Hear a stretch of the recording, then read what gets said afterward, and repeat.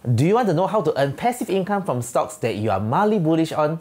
What if you are a busy individual with no time to actively monitor the markets? Introducing the bull put spread.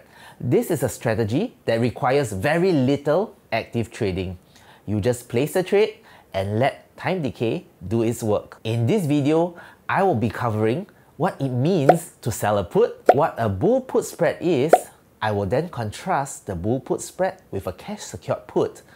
Next, I'll run through the 3 scenarios that may happen during option expiration. I'll also share some guidelines for selling puts and show you how to open a bull put spread via Thinkorswim. Also, for those who stay till the end, I will show how to create automatic contingent orders to close your trade at a profit or minimize your losses. By the way, if this is something that will interest you, then please give this video a like and hit the subscribe button, as I'm on a mission of uploading option tutorials and breaking it down that even your grandpa can understand. Before I begin, the usual disclaimers: this video is not financial advice.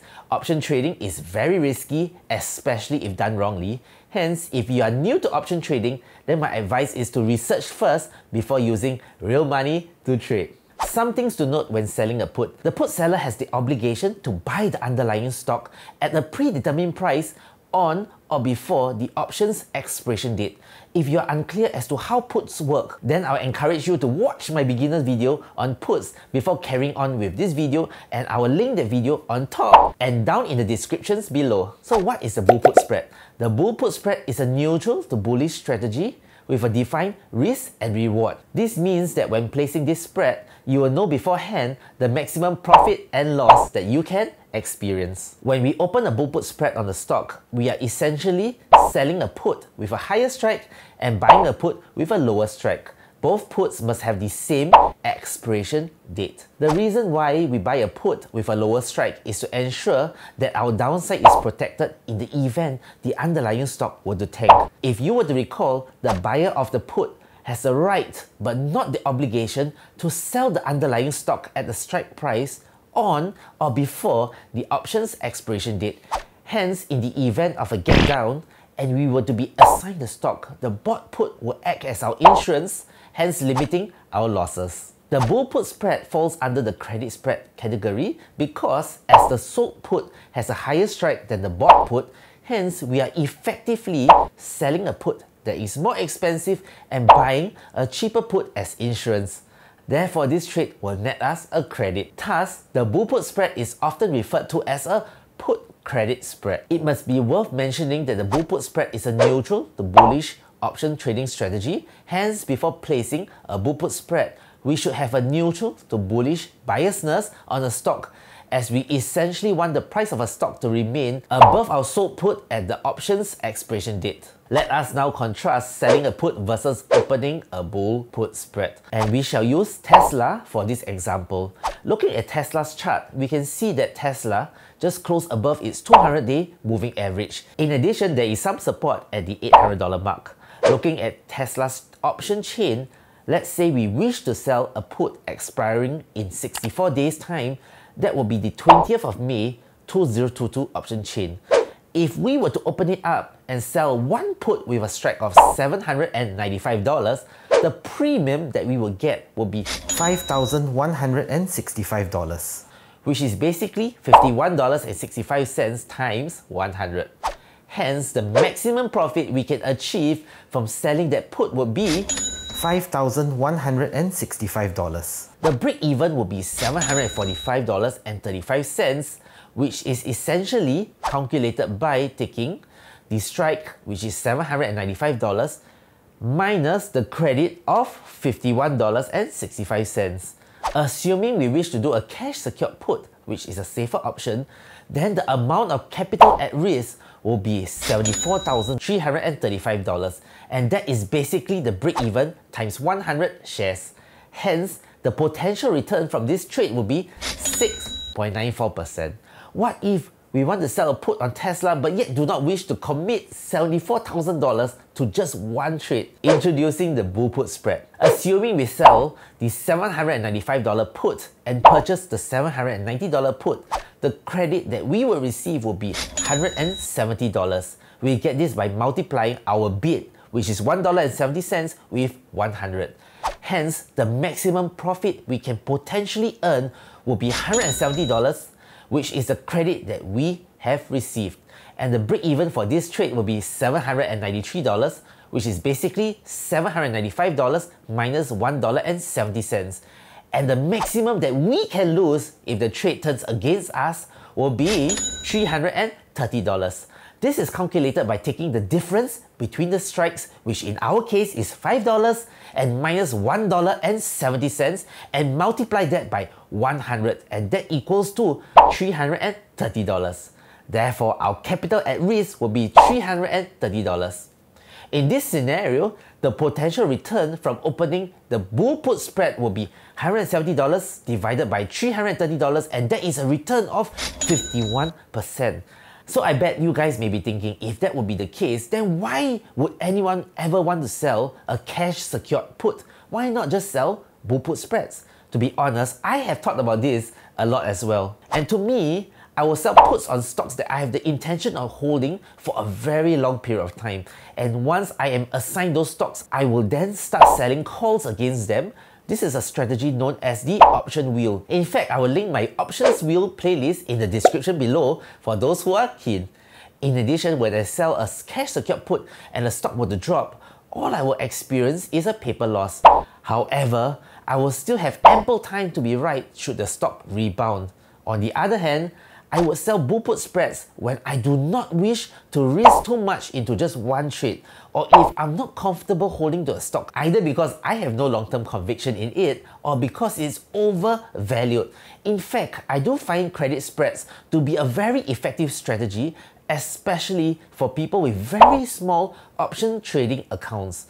This is because with a small amount of capital, you can participate in option trades on counters like Tesla, Microsoft, Salesforce, and not need to fork out huge amounts of cash to buy calls on. Before I run through the 3 scenarios that will happen at expiration, do hit the like button as it will greatly help the channel, and it also gives me the encouragement for creating more of such content. Scenario number 1. Tesla trades above $795 on the options expiration date. This is the ideal situation. Should Tesla trade above $795, both the bought and the sold put will expire worthless, and you would keep the full credit of $170. Scenario number 2, Tesla trades below $795 but above $790. This is not an ideal situation. In this case, you'll be forced to buy Tesla at $795.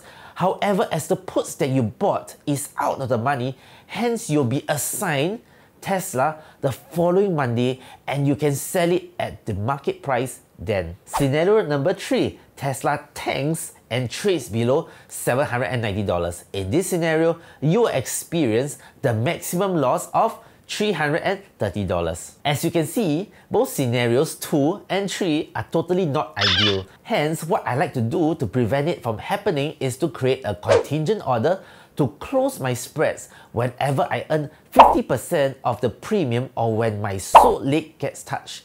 I'll share how to create the contingent order towards the end of the video. Here are some guidelines that I follow when selling a bull put spread. Normally, when it comes to spreads, I like selling them where there is a lot of volatility in the market. This is because with high volatility comes higher option premium.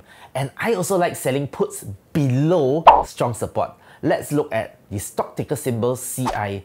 You can see there is pretty strong support at $220. Hence, I will not mind selling just below the 200-day moving average.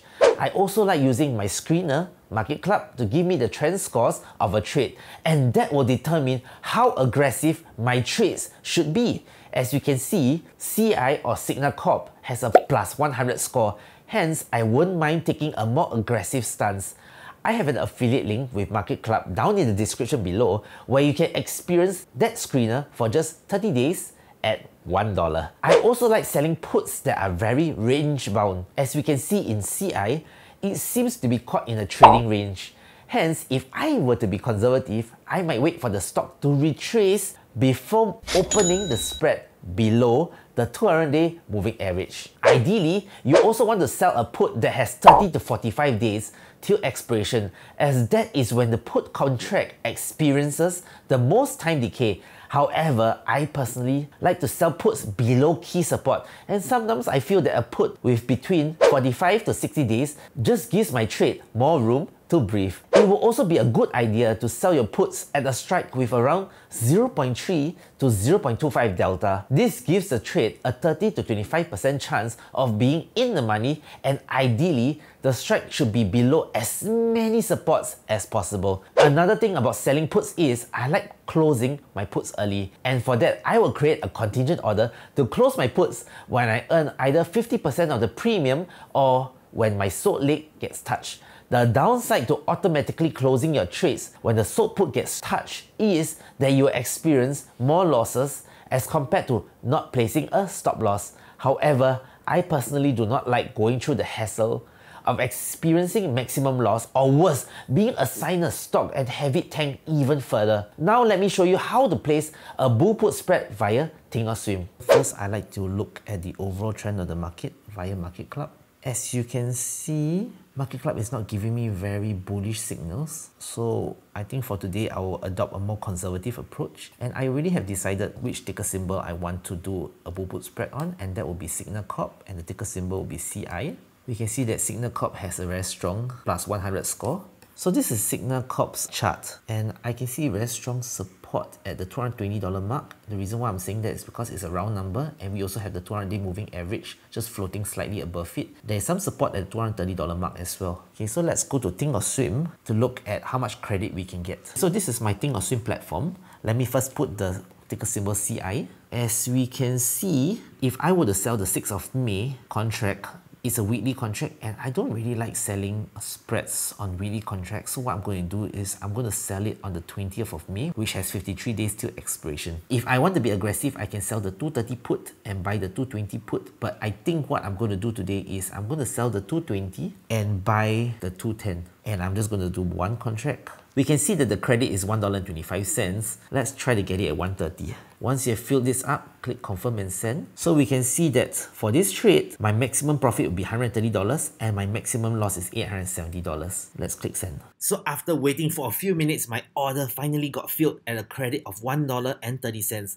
Now let's proceed to create an automatic order to close this trade when we earn 50% or when CI drops below $220. And in order to create an order, we first go to our spread, right click it, go to create closing order, select the first option, which is basically buying the spread. You'll notice there's only one spread. We have to go to advanced orders and click one cancel other. Next, go to the current spread, right click it and create a duplicate order. Now we have two orders. The first order will be our take profit order, and we will close it when we get a debit of 0.65, which is basically 50% of the premium that we collected. And how do we do that? Firstly, go to the price and edit it and key in 0.65. Next, ensure there is a good to cancel order. Done. For the second order, we have to go all the way to the end, select the gear option, and order rules will pop up. Go to price rules, click market, time in force, ensure it's good to cancel. Next, head down to conditions. For symbols, it will be CI. The method will be mark. For the trigger, it will be less than or equal to, and the threshold will be 220. What this means is that if CI were to drop below $220, then we'll immediately close our spread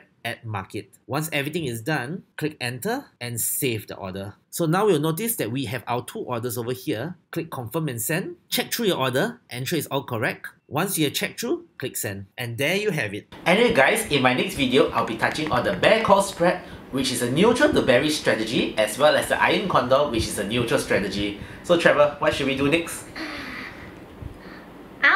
I just want to tell you guys, if you like this video, don't forget to subscribe and press the like button if you like it, of course. Bye!